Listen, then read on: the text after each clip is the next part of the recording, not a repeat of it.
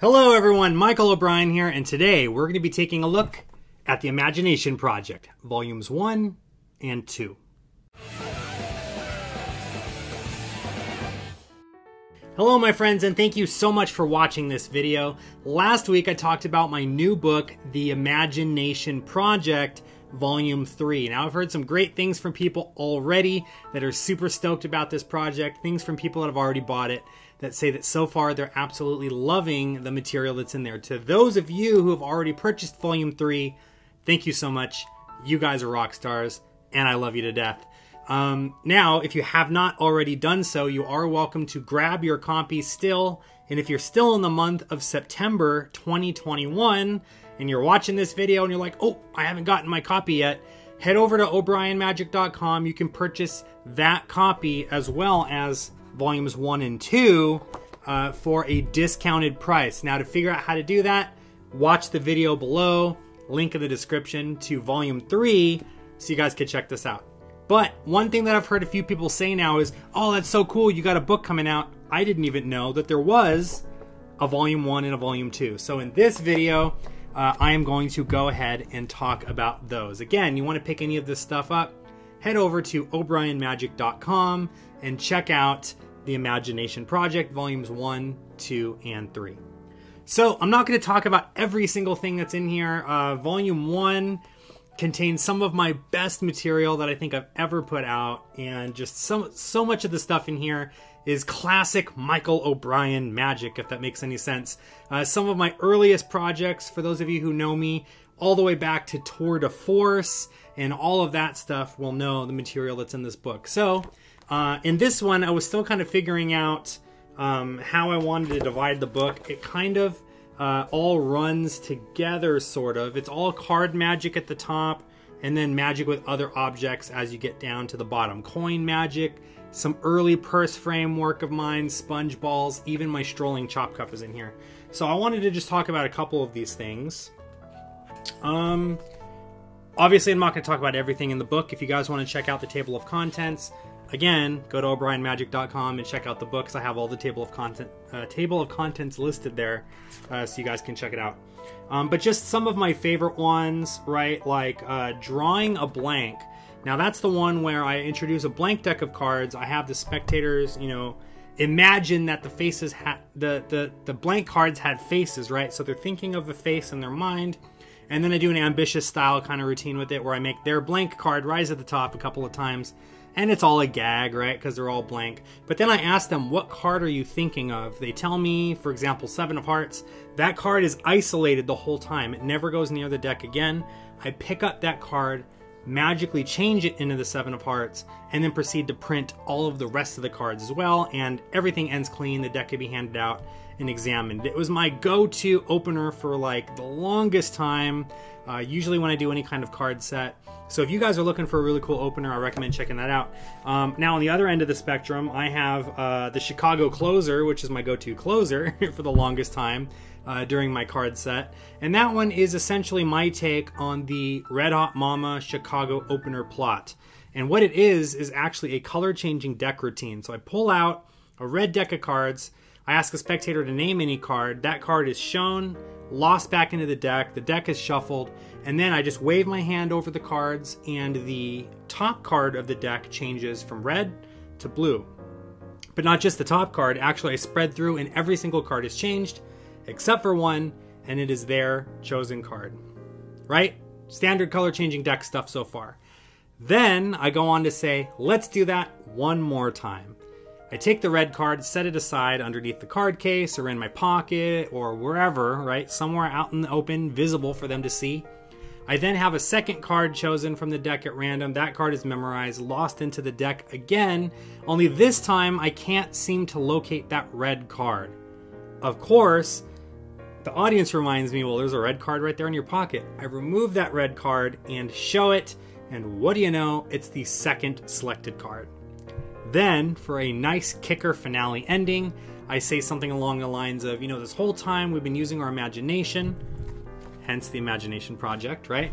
We've been using our imagination, and we were able to, you know, see all of these impossible things happen. Things that would never have been possible without your help and without you guys using your imagination and all of that good stuff. And what I mean by that is, remember at the beginning when I printed those cards, actually I never printed the cards, they've been blank this whole time. And then of course I revealed the deck that we had just been using, and all of those cards are blank. And those cards can be handed out and examined, and it's a completely blank deck of cards. And that one debuts my switcheroo deck holdout gimmick, which is essentially a leather holdout that I created that sits in your pocket, and you can place a full-size deck of cards in there, and it gives you easy access to be able to steal that deck. So you could do some deck switches, and I teach some deck switches, some routines and stuff like that. The beginnings of that are in here. We're going to talk a little bit more about it when we get to Volume 2, but the beginnings of that effect are in here in Volume 1. So, another thing is Tour de Force. That is my In the Hands Triumph effect, and actually my first product that I ever released to the market. It's my In the Hands Triumph effect that is super fair and super clean. And those of you who maybe have my Penguin Live Act have seen this. You've probably seen multiple videos on this channel. I recommend you guys check out my channel and look for Tour de Force performance videos. You'll see a bunch of different videos on here, different variations of the effect. But this is the original, as originally created. Again, stay tuned to Volume 2 because we're going to talk about some of the variations in there, as well as Volume 3. There's variations on Tour de Force in Volume 3 as well. But just a really clean Triumph effect. For those of you who are not aware of Triumph, half the cards are mixed into half the cards face down. Normally you need to do a riffle shuffle on the table, but my version uses a Pharaoh shuffle, so you don't have to worry about having a table or anything. Everything is in the hands. There's a clean display. You can riffle through the face-up cards, turn the deck around, riffle through the face-down cards. Let the audience even square it up if they want to. You're not holding any breaks or anything. Spread the deck and show the state of cards is all mixed up, and then just with the snap of the fingers you spread again. Every card is face down except for the one card that they chose, the only face-up card. So just a really clean version of the Triumph effect. What else is in here? There's a bunch of really cool stuff. Let's talk about Lavande. That's another one of my favorites. That is a 4-card oil and water routine. It's a 3-phase routine with multiple convincers, and the effect gets increasingly more and more impossible every time you do it. Each individual phase can be performed on its own as a smaller part of a larger thing, or you can perform it the way that you learn it here in the book. If you have not already become a member, you're able to click the join button, become a member, and learn all of this Lavande oil and water, my 6-card oil and water, and my 8-card oil and water in the Ultimate Oil and Water tutorial video that's on my channel in the tutorials only playlist. You got a bunch of different cool stuff there to watch, so I recommend you guys check that out too. But the early beginnings of that routine in here, as well as Card to Pocket. Now that's Card to Pocket, P-O-K-E with an accent T. That is my Card to Pokemon Card to Pocket routine. One of my personal favorites still to this day to perform. So the first ever Pokemon routine that I released is right here inside of this book. So really cool stuff. Now let's move away from the card stuff. There's a lot of card magic in here. There's 1, 2, 3, 4, 5, 6, 7, 8, 9, 10, 11, 12, 13, 14, 15, 16, 17, 18, 19, 20, 21, 22 of the effects in this book are all card magic. So a lot of card magic in here. I also have some coin stuff. 3-Gone Jin, right, which is my handling of the 3-coin vanish effect. And 3 coins to Merlot, 3 coins to glass, which is my coins to wine glass routine. Essentially, you show 3 coins, you produce them, you make them vanish, and then you produce them again, right? And then the coins to glass is just a very clean variation on the coins to glass plot, where one at a time, you toss the coins in the air, and they invisibly travel to the glass. So just really cool.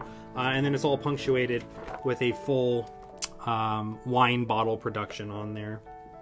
You can see the glass, you can see the coins, right? I have a sponge ball routine, all of this stuff, and I'm very proud of this cover. I came up with this idea. One of my brilliant moments, not too many of those anymore, but I'm eating the deck of cards. I'll let you guys see that. Kind of fun stuff. I tried, the inspiration here was to try to have a lot of the stuff that's going to be in the book be there. Now, I don't teach you how to eat cards in the book or anything like that, but I just thought that it was a fun visual thing. The rose as well. We'll talk about that in a second.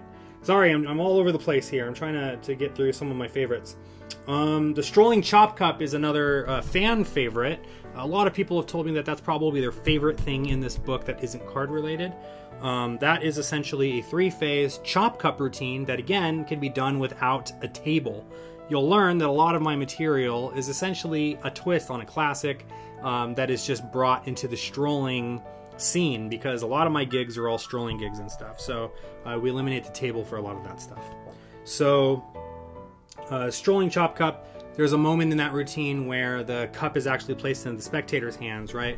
So they're holding the cup like this, and I take the ball and I pass it through their hand, and they can feel it the moment that it goes in their hand. So it's a really cool routine. I recommend you guys check that one out. Now, last but not least, let's talk about rose and hat line prediction, right? So rose is essentially a sponge ball routine, only using a real rose. The rose is produced from a handkerchief, or you can use flash paper if you want to produce it with fire. And then the rose petals are plucked off the rose and used in a sort of sponge ball type routine where the rose petals travel from one spectator's hand to another. And then at the very end, I take the rose petals, I place them back onto the rose, and then the rose is handed out to the spectator to keep. The hat line prediction is my closer / encore anytime I'm out doing street performance, busking. Essentially, I hand out an envelope with a prediction in it from the very beginning of my whole act.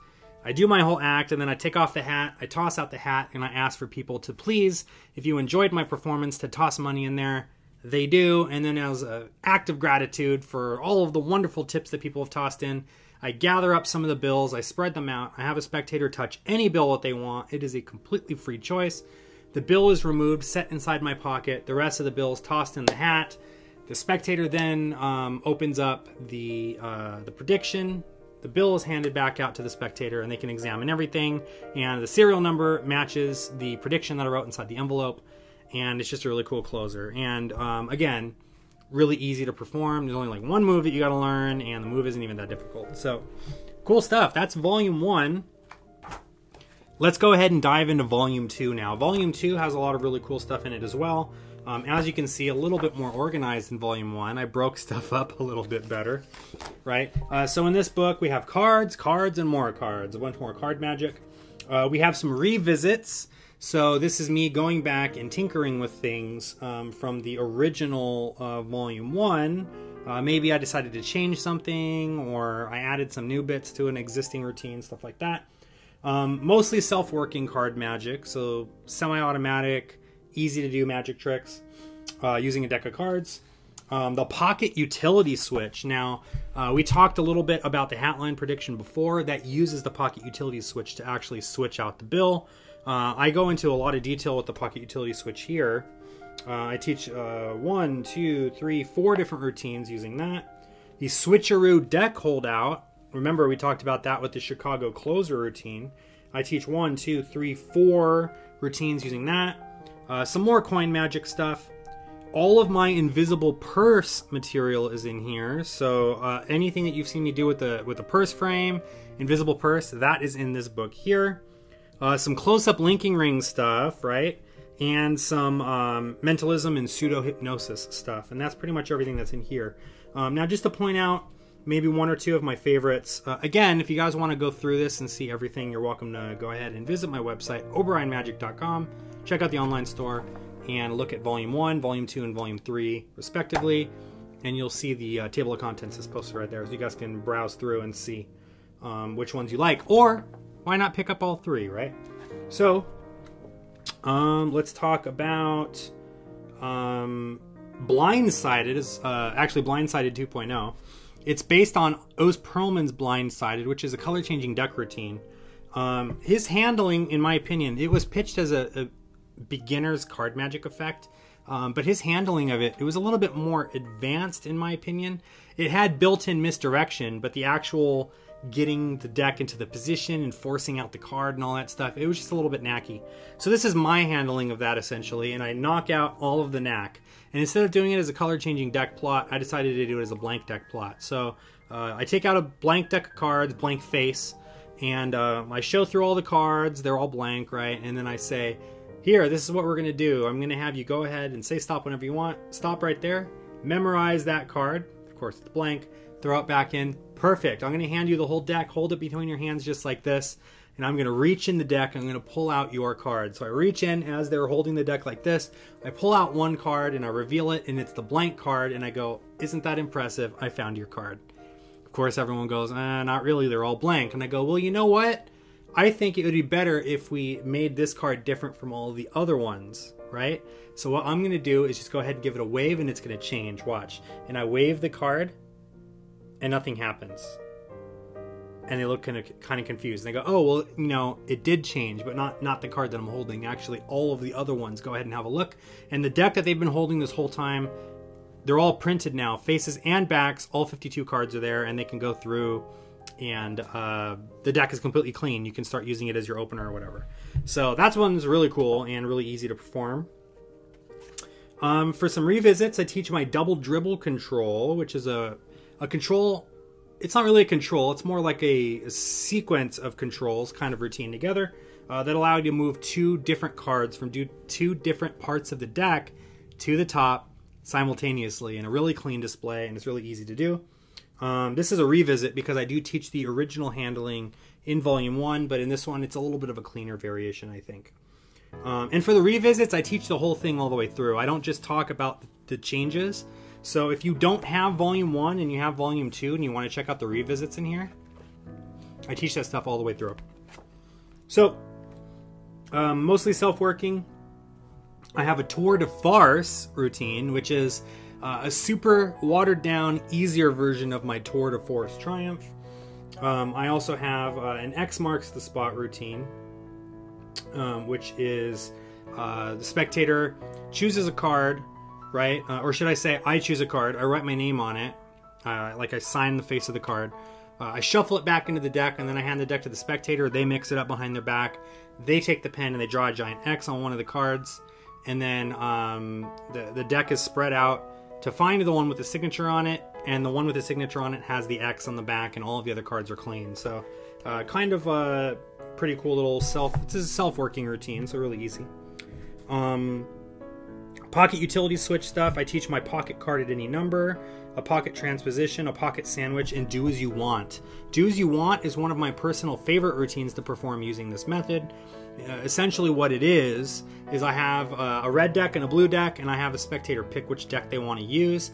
And it's not like a magician's choice in the way that you think. It's not like, oh, which one do you want to use, red or blue?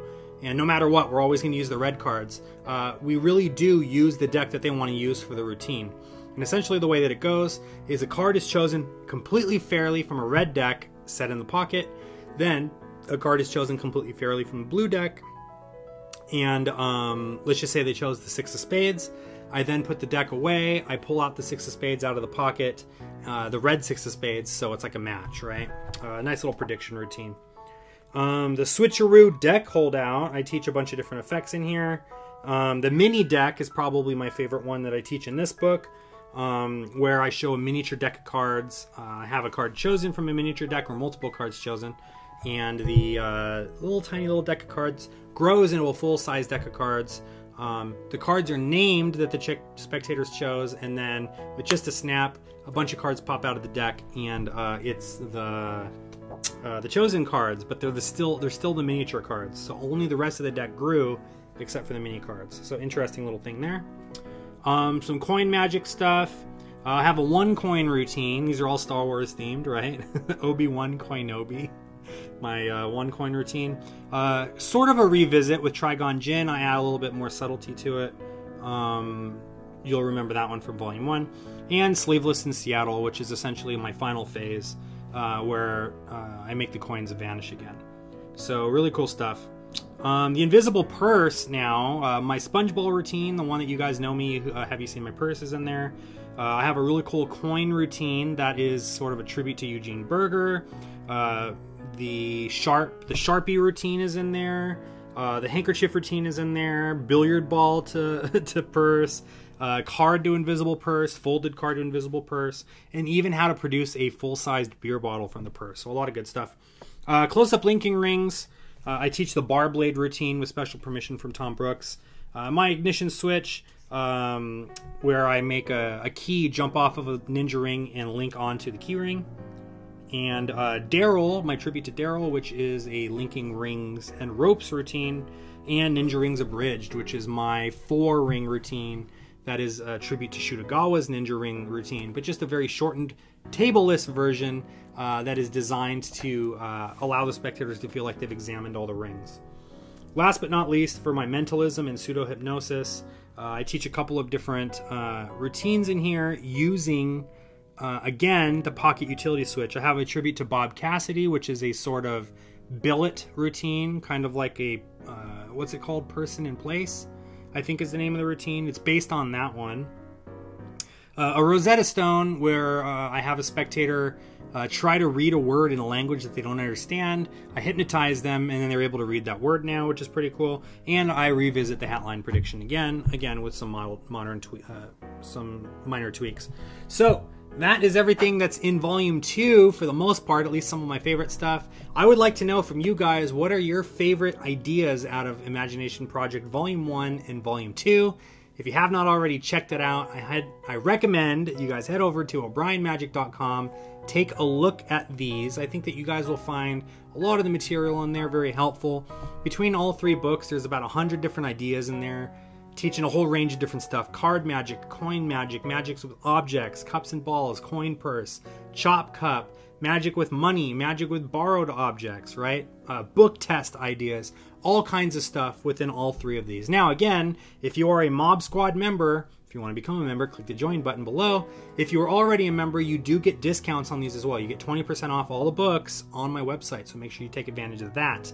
If you're still watching, if you're watching this video right now and it's still September, that means I'm still doing my early bird special as well. So follow the link in the description below and watch the Volume 3 video if you have not already. Watch that all the way to the end so you can learn how to get a discount on Volume 3 specifically, as well as the 1, 2, 3 bundle on that same page. Now make sure that you purchase the 1, 2, 3 bundle.